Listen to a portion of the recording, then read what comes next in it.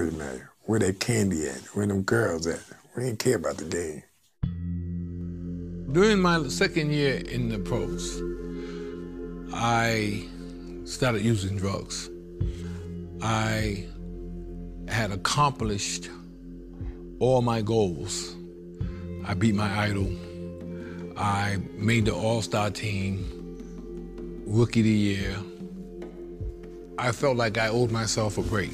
We both like to do some of the same things, and which was, you know, smoke marijuana and snort a couple lines of coke.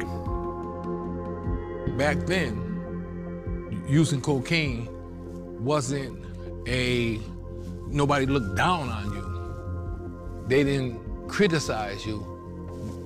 They looked up at you, like, you can afford that? Oh, you must be rich. I got introduced to some drug traffickers, and I got real close with them. They became like my family. I was living my fantasy too. I always wanted to be a gangster, a drug dealer, a pimp, a player, a hustler. I was like, I'm gonna die young, I'm gonna die fast, I'm gonna die quick, and I'm gonna have fun, that's it. And we bought an apartment where we all would hang and party and have orgies and play cards and hang out. I don't know that anyone could have had control over this team. And, you know, Marvin was getting more and more out of hand. Sometimes I would pick up some of the players, some of the greatest players in the game from other teams, all-star players, and I would pick them up in my Rolls Royce.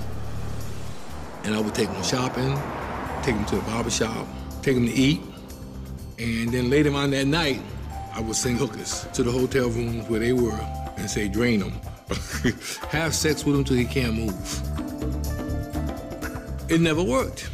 The guys would end up getting 30 and 40 points. And then the girls would come by later after the game looking for money. I say, what do you want me to pay you for? The guy got 40 points, you didn't do it. I did what you told me to. I said, you did a terrible job. After the merger, I played with 4 NBA teams in 4 years. Marvin was never the same player. By then, he was a full-time addict. When I was with the Celtics, I did drugs on the bench, and I did drugs in the locker room. I did drugs before the game, after the game, during the game. I was just a shell of myself. He had lost all his skills. I've never seen a guy lose so much talent so fast. We totally derailed. We stopped ourselves. We destroyed ourselves. He spent a lot of his time on the streets, homeless. I got in trouble with the law because I wasn't thinking straight. I was on a slow march to death. I was slowly killing myself. I'd have been a whole lot of things if drugs and alcohol didn't change my path in life. Marvin, unquestionably, had he stayed anywhere near the straight and narrow, would have been among the 50 greatest players. He was just supremely talented.